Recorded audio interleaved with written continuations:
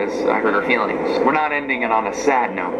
We're ending it on a Jon is learning his lesson note, and will continue to learn his lesson. Thank you all for listening. I love you all. Keep being awesome.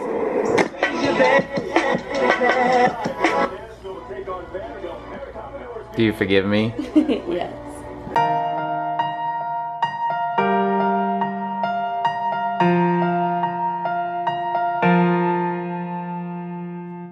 Good morning, fam. It's a great day. It's Saturday, as it usually is after Friday, and which means a work day. And that's work day for both of us. I actually have a long run to go on today. How long? Probably 2.5 to 3 hours. I'm not doing by miles. I'm doing by time on my feet. Buckets especially has a lot to do today.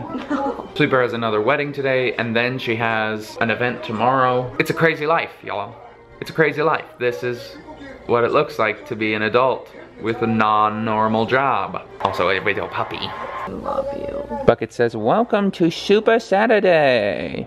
Hey y'all, today is a very big day with running. I am going for like 2.5 hours. Just really trying to work on time on feet. This is one of my last big runs, probably, before El Marathon, which is 2 weeks from tomorrow. Hips feeling okay, not fantastic. Won't you come with me?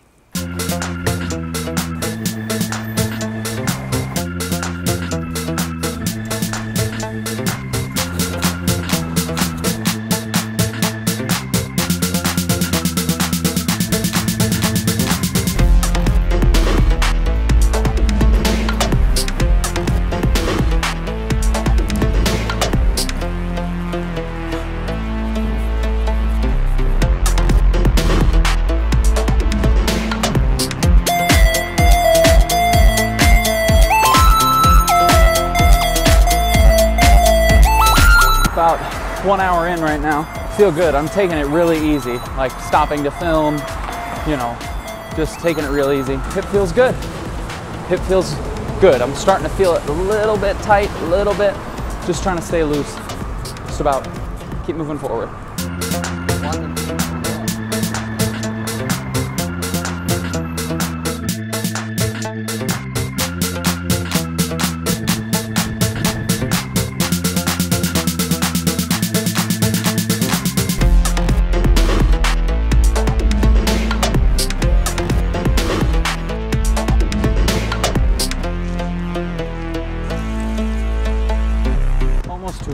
Like hour 50. Can't believe how good I feel, especially considering the fact that it's so hot out. 88, 89 degrees. All things considered, I think it's actually going pretty well. Right now, water is my biggest problem. Hip feels good. Hip feels good.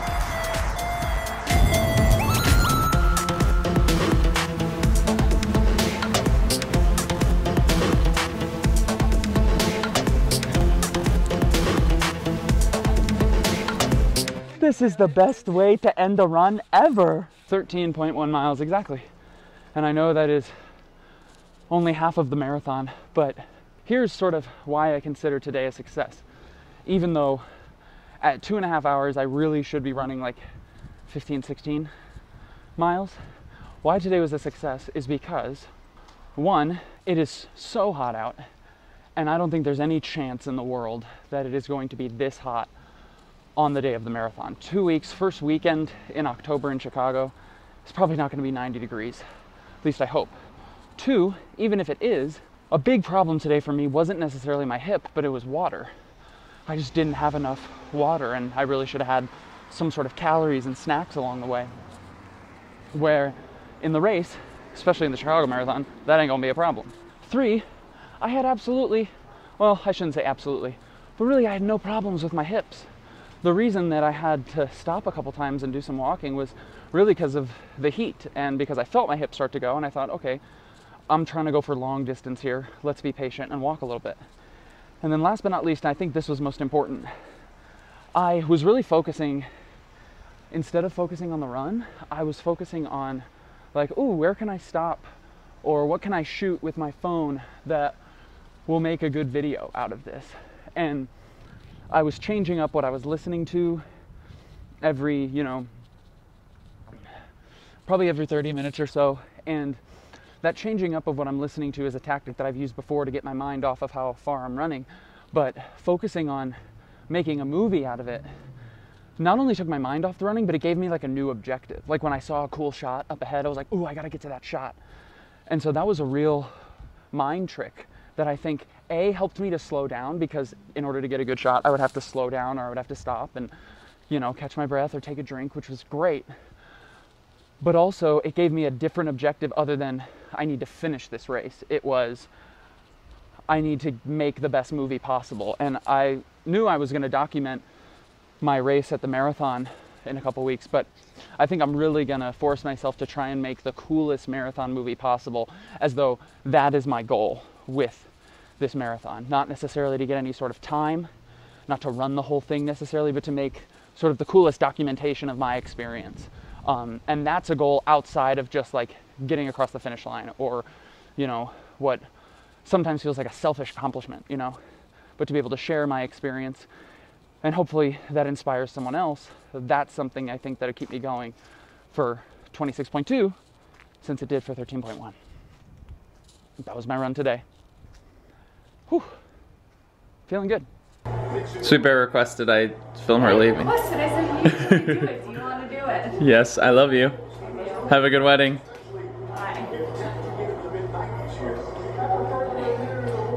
Don't forget to look at things you want to do. I will. Hey squad, it's much later now. Let's do a Q&A. I put out word of this Q&A on 3 different social media channels. Let's start first and foremost with Facebook. Okay, first question comes from Yariba Christina Howard Betty. That is a long name, and I love it. You may have mentioned it before, but what inspired you to start having a YouTube and start to share the word? What started this journey? You're right, I have mentioned it before, but I worked at a summer camp growing up, a Christian summer camp, and part of my job was to lead devotions, and I had never really preached or spoken before, and so I wrote down everything I wanted to say, and it was super short. And I think my acting background played into the fact that it came out with rhyming and wordplay. And well, the first thing I ever sort of wrote was "Who You Are, a message to all women, and who you are, a message to all men." And I would just share these poems at this camp year in and year out. And when I was done with that job, what I decided to do was put all the poems that I had written on YouTube. And to my surprise, not only did those campers want to watch them, but their friends wanted to watch them, and their friends' friends, and you all. And it just has sort of taken off from there over the last 4 years. Lisa Jones Latea, no question, just want to thank you for your videos. Lisa, thank you for your love and support. I'm gonna turn off this TV because it's changing up everything so much. Next question comes from Benedict Calipan Danganan. I'm really bad at reading names, sorry. What is your favorite team in the NBA? Come on. Jay Otadoy, is it okay for a Christian to be a fan of Harry Potter? If you ask me in Sweet Bear, yes. If you ask a lot of people who watch this vlog, no. 2 things to say about that. One, to explain it, about, I don't know, like a year ago or a while ago, I took Sweet Bear to buy the new Harry Potter book, and people freaked out on us in the comments. But second, and most importantly, I feel that it is a personal decision and a personal conviction. Let's move on to Twitter. All right, this first question on the Twitters, at CallMeMal asks, what's her middle name, meaning Sweet Bear? I do not have permission to say that on this vlog. I did not know Air's middle name for a long time. She did not want me knowing it. And so I do not necessarily have permission to say it to you all right now. Mikel asks, do you guys plan on having kids? Yes, we absolutely do. We are still some time away from really trying, but it is an ongoing conversation in our marriage about when will be the right time, but it is definitely a desire of ours. Morgan Oil asks, what is her apple pie recipe? I need it. I think we did a blog post about Sweet Bear's apple pie recipe, like mini apple pies, a long time ago, right? I think you can find it if you just Google like Jorgenfam apple pie recipe. I think.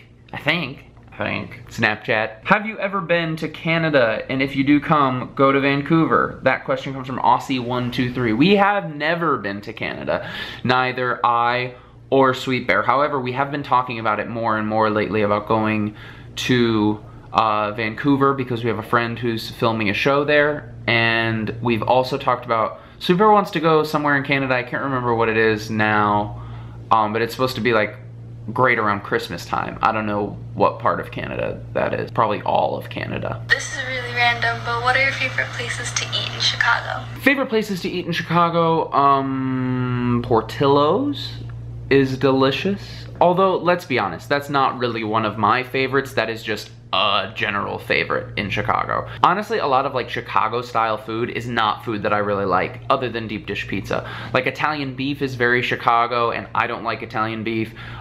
Chicago style hot dogs, I don't like Chicago style hot dogs. I want mustard and ketchup on my hot dog because I'm a human being, but you'll get crucified in Chicago for asking for that. So, and that's all the time I have for questions today because I have to go back to being super chill and relaxing. I'm probably just gonna end the vlog here because Super doesn't get home till really late, so we'll see y'all tomorrow. I love you, keep being awesome.